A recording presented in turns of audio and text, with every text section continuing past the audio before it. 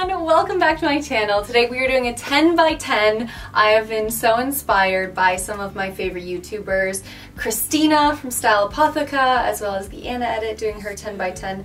Now, this time of year, if you're tuning in any time of year, that's totally cool, but it is the transition from summer into early fall. So I have picked essentially 10 items that I will mix and match into 10 fall outfits that I would 100% wear. Now, I have been around the block when it comes to the blogging world, and I have definitely taken photos and things and put things on my body to photograph and then take them off and just put my sweats on after. So these items are things that I legitimately grab for every day. These are things I would 100% be wearing.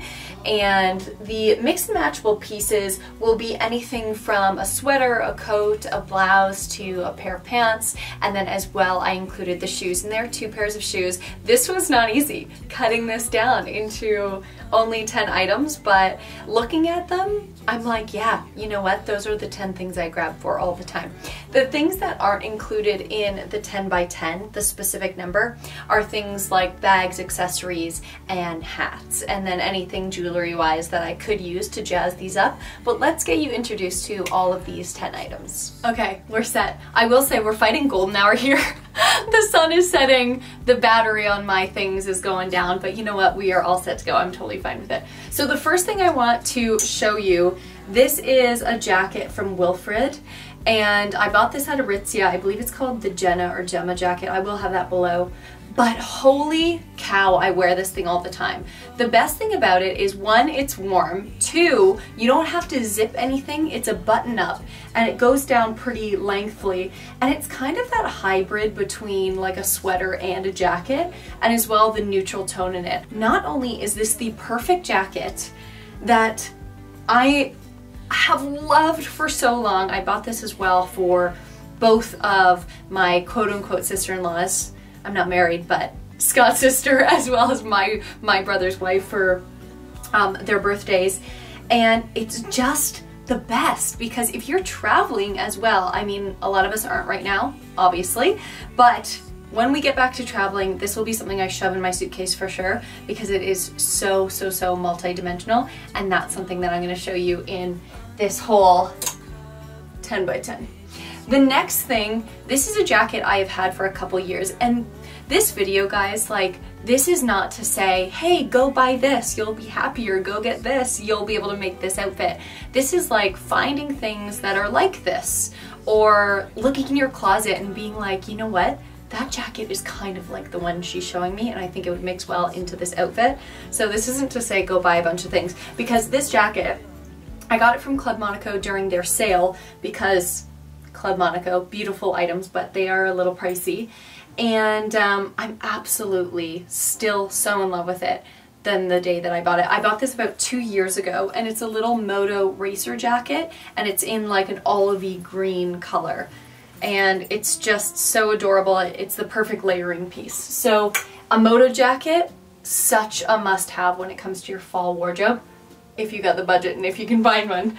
Now the next up, I have a couple of jean jackets, but this is my favorite one. This is also from Club Monaco. I believe I bought it around the same sale, which is a good note. Like, they do have quite a few sales, and when you purchase something from a store like Club Monaco, you're looking for something that can go the extra mile, right? So this jean jacket, I love that it has that little sheep detail on the collar there. And it, again, is such a perfect layering piece, and because it has that extra detail, it kind of creates that illusion of having like an accessory or bumping up that outfit. So I love that one. Next up, this is a Babaton dress, but I'm going to show you a couple ways that we can dress this down and make it look a little bit different. I had been lusting over this one for a while, and then it had finally gone on sale. Now I know that we will be past Labor Day by the time this one hits, but it's a bit of a cream color, and I really have never followed that no white after Labor Day anyways, so screw that. I love the little details, the little flingers on it, and it does have that nice little belt there that we might add a little bit of detail later. I could not do a 10 by 10. I think that every single 10 by 10 I ever do from here on out will have a white collared shirt, and this is my fave currently. It's a linen Wilfred. It's an extra small, it's oversized, and I got this for the summer to have a long sleeve during those kind of warmer days, not necessarily the extremely hot days, but because it is lightweight. However, this is a bit of a thicker linen, and I knew that I'd be able to transition it into fall. There's just something so classic about having a white button-up, and it doesn't matter what kind of white button-up you have in your closet, you can definitely include it in your 10 by 10. This one, some people could argue, because it has the shell buttons, that's maybe more of a summer feel, but nah, meh, carry that over to the fall. I recently picked up this black turtleneck, which I've also been obsessing over a little bit. The sun is kind of creating a little bit of a tough go there, but can you see that it has that beautiful detail around the neck? It really creates a beautiful silhouette. Really nice and soft. I ended up finding this one at Winners, and one of my favorite details about it, the sleeves kind of bell out, and if you are anyone who believes that your fashion was more suited towards the 60s, just like me, or the 70s, that's gonna be for you. So for pants, I got these last season at Aritzia. They're Babaton. These ones are in a size 4, and they kind of bell out a little bit, and you can see that they have that detail, that pattern. I think that every woman should have a pair of these in their wardrobe. They are so flattering. Again, with kind of that more 70s, 60s style, they do come up higher, so they're high-waisted. They have a beautiful back pocket detail. It's not exactly a pocket, it's just a detail. They have a beautiful pleat, and the color in this is just so neutral, can be mix and match with so many things, which we are gonna do. I love those pants. I grab for them all of the time, and it's just so nice sometimes to wear a pant like that and go out, and you could just have that with, I mean, the turtleneck on, which we're gonna show you, which I am gonna show you, and you just feel put together. You just feel good, and I wear those to work all of the time. Next up, I recently purchased these. They're jeans from Denim Forum, and I'm trying to remember what the name of this specific, oh, the Farah. Yeah, the Farah. And the reason why I like them, it's kind of a new style kind of thing, because I do love the skinny silhouette, especially when you have high boots on, which I think I'll incorporate a little bit later in the fall. I don't have that in this 10 by 10. But with these Farah, they're wide leg. So that's gonna look so cool with the boots that we have chosen, and the boots that are going to be incorporated in this look are my black Doc Martens and these gray Steve Madden sock boots. So these are the two boots that I've chosen to mix and match. One that's a little fancier, one that I feel like I am just going to conquer the world in, and they are extremely diverse and mix and matchable. As for accessories and the extras that are going to be in this little 10 by 10, I've included my Tory Burch just side bag. This also has a chain in it. I just had the chain wrapped up in there for when I actually have it in my closet. So there you go, that little side bag that you can mix and match, a little bit fancier.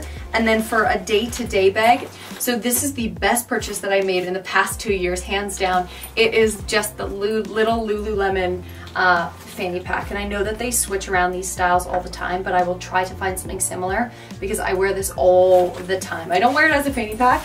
Again, I wear it as the side satchel, but I will be showing you that. And for hat options, I have a little navy beret just to add as a detail, and I just recently got these two hats from Lack of Color, and we're going to be doing something a little bit extra with these on this channel. So be sure to subscribe if you want to see kind of how we style these up a little bit more, but this is going to bump up these looks for sure. So I wanted to include those in today's video, and why don't we get to the styling part of things? I feel like naturally the first outfit in any 10 by 10 is the one that people feel the most comfortable in.